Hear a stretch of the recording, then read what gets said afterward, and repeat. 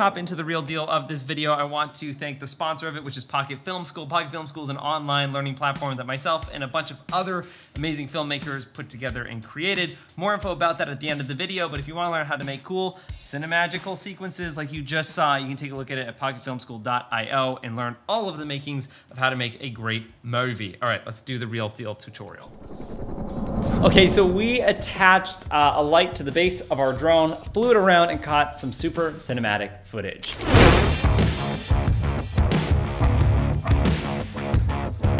So the other night we decided to attach a light to the base of my drone. The light was the Falcon Eye. Where is it? I don't even know. We attached this little tiny Falcon Eye light to the base of my drone. Now this light is an amazing little piece of gear that has a bunch of different functions and modes. One of my favorite things about it is the fact that it can go through multiple different variations of light, from police siren, thunder and lightning crackling, a TV flashing, and just a bright white light. You can even change its color temperature. It's an RGB colored light, so you can go through your range of colors. It's super duper useful and handy, as well as you can attach it to the base of a drone.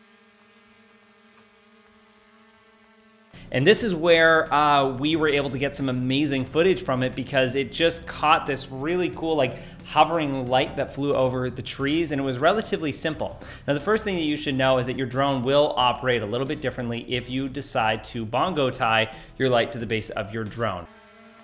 Certain things their motors are going to be working a lot harder. Your drone is going to be using a lot more energy to fly up. And while flying it wasn't as much of a difficulty, it was landing it that when it landed, it just smacked against the ground. Let's see, how's she looking? Looks good to me. Now, if you are someone who doesn't have a lot of money, doesn't want to crash their drone or break their piece of gear, maybe this isn't something to do. But when Carl and I went out and flew, it was something super magical. Here's how we did it. Essentially, Carl got 3 bongo ties and wrapped them around the body of our drone and then turned on the light and flew it up. Now, this does eliminate your bottom sensors that are on the base of your drone, but if you fly with your sensors off or feel comfortable flying with your sensors off, this is totally fine. You can go pow pow dynamite.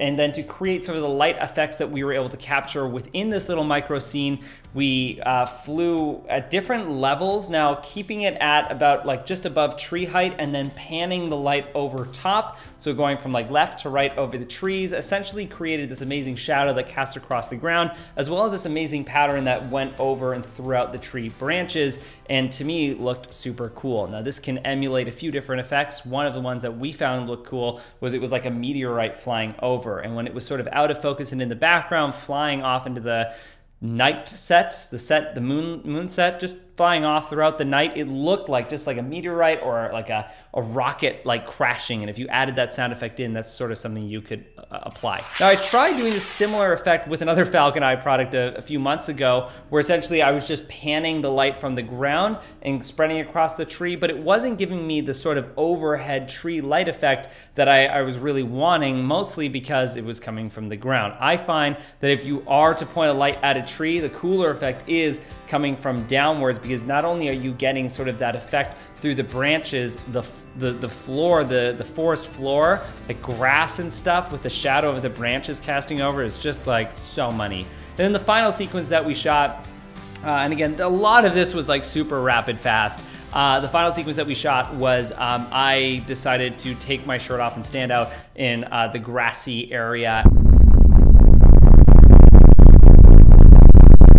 Wait, would it look crazy like if I was shirtless? And then we had the drone super low, which was actually creating 3 cool effects. The first one was obviously the light that was spotlighting down. The second one was in that light, we were actually catching rain droplets that were sort of spraying through, which added a nice texture to the scene. And then the third one was the wind from the propellers actually gave it sort of this sci-fi UFO type deal flying above.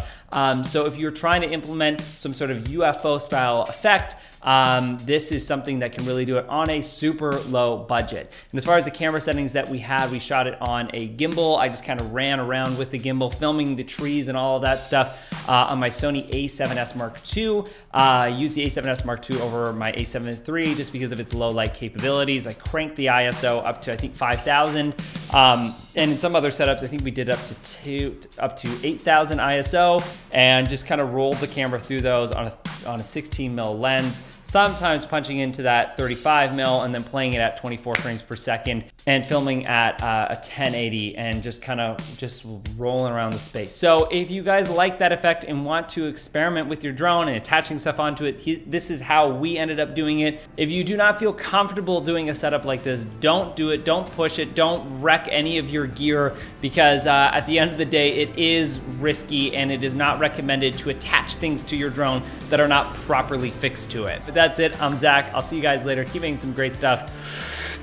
Stoked to see your dope drone footage. Stoked to see dope footage. All right, bye-bye. Before we wrap up this entire video, I want to do a little plug for Pocket Film School. The short film that we shot with the rocket and all that stuff was based off the skills that Carl and I have acquired by being in the film industry for over the past probably 8 years. And we've accumulated all of that knowledge and put it into a bite-sized course called Pocket Film School Start to Finish. So if you guys want to learn how to become a filmmaker, learn all the nitty-gritty details of collaboration, cinematography, directing, editing, production design, music, and producing, along with a bunch of other things, take a look at pocketfilmschool.io. If you click the link in the description below, it'll take you right there. And you can either take a look at my directing course, which is the Indie Director's Masterclass, or if you want to learn all the nuts and bolts of being a filmmaker, there's our Start to Finish course. But that's it. Hopefully you enjoyed this video. Good luck doing your drone deals, and stay safe in this crazy time we're in. But hopefully this gave you a little bit of entertainment or ideas if you live out in the middle of nowhere and can fly your drone with a light on it. Anyway, that's it. Waving goodbye!